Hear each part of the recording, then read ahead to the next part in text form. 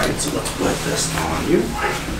Just gonna put it on here. I've got the shoulder snaps adjusted. I'm gonna take a look and see if that's right or not since it's been around. So it does adjust up here, so I'm gonna bring it up higher because I think it needs to fit a little higher for you. You can see there's 4 sets of snaps here, and they adjust all the way down, so I think it's gonna be right for you on the top.